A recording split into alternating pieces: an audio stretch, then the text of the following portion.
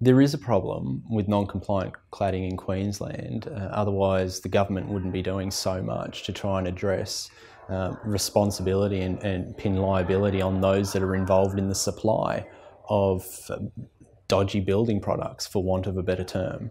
If there wasn't a problem, then there wouldn't be all of this concern across every single state and territory in Australia.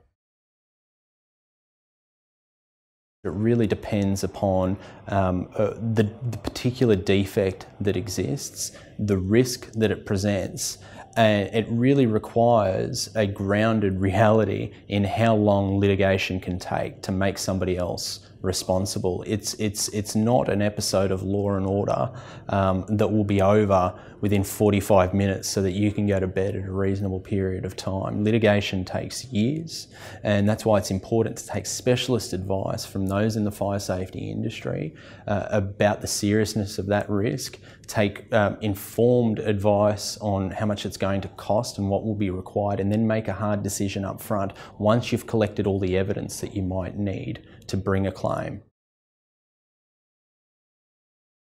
If a body corporate becomes aware of non-compliant cladding on their building, the first thing that they're required to do is face the reality of a situation that they're ultimately responsible for that cladding. They may have someone else to blame, but that doesn't deter that they've got the primary duty under the legislation to keep that building and to keep the common property in good condition. And that doesn't just mean that it's clear and it's clean and it presents well. It means that it's got to be defect-free. They've got to live up to their responsibility as the occupier of that building to keep it in a fire safety state. Whether they've got somebody that they can seek compensation from is another matter entirely.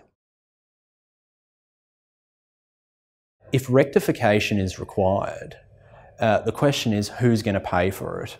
Everyone looks for somebody else to pay for what's fundamentally their problem. But at the first instance, a body corporate may have to be prepared to pay for the rectification cost, particularly if that's necessary to mitigate a very serious fire safety risk. People should not rely upon the legal system to present an overnight solution to these problems. A body corporate needs to be prepared to discharge its duty to maintain the building in safe condition and then seek compensation later.